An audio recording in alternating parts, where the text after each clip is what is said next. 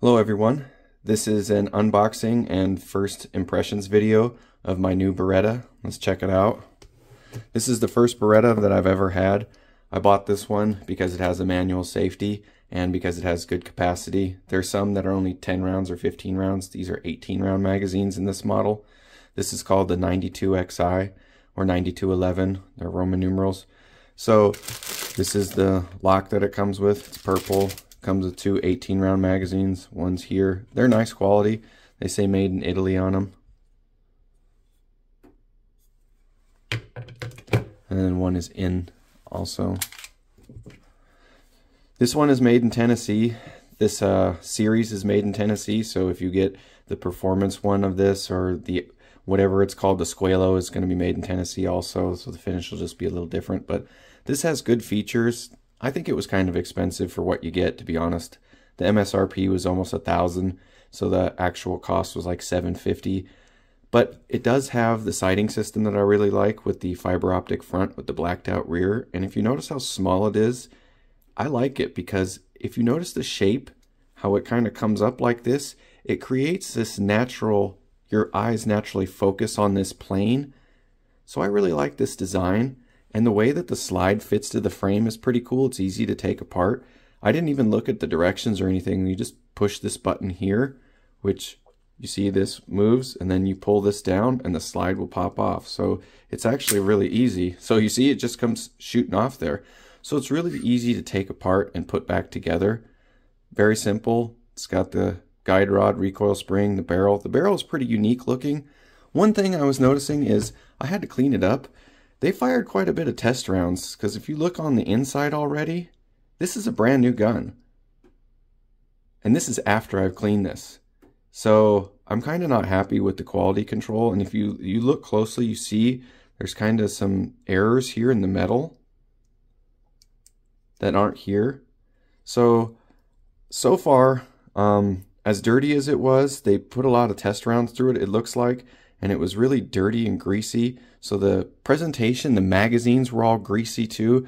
I'm glad that, you know, they wanted to test fire it and break it in, but I kind of not happy with the quality of, you know, what I was presented with.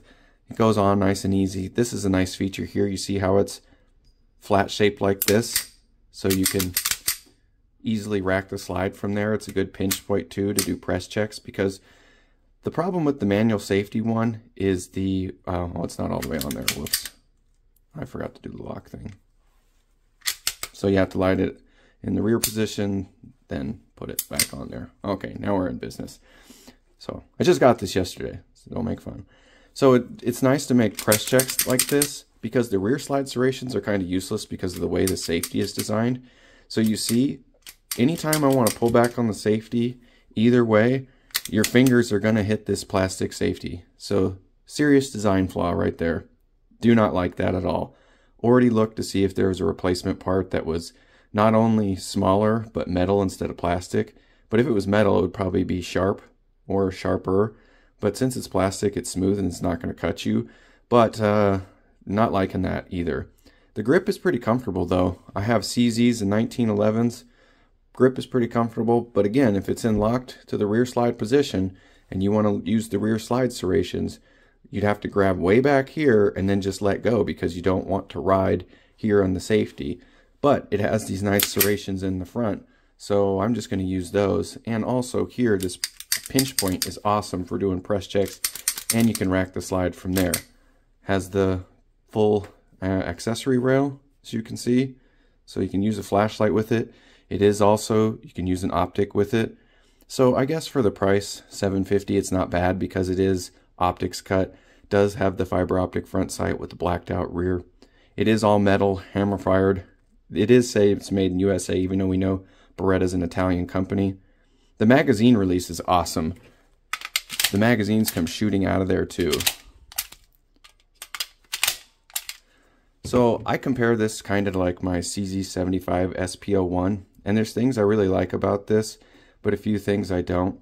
The safety automatically is one of them. I didn't really like the quality control here, how they already look like they put a bunch of rounds through it. And if you look at the crown of the barrel here, Here there's no space, here there is space. So it's probably going to be hard to pick it up on the phone here, but you know, that's a little bit, I was looking at that yesterday. I was like, I want to compare it to a different one. I was like, that doesn't look right, where there's no space here, but then there's a little gap here, and then there's a big, you can see air or light through it, not air. So I don't really like that. So I think that the manufacturing, not 10 out of 10. So I don't really think it was supposed to be designed that way. It's probably not the end of the world, but and then the guide rod here is 100% plastic. So rigid piece of plastic. The barrel design is pretty interesting. It's quite unique. But all in all, for the price and the features that you get, I don't think it's bad. I'm going to take it to the range for the first time. But my first impressions, I'd say 7.5 out of 10. I don't think the quality control is all there. The trigger is kind of squishy too. It is a single action only. There is no double action, so single action only.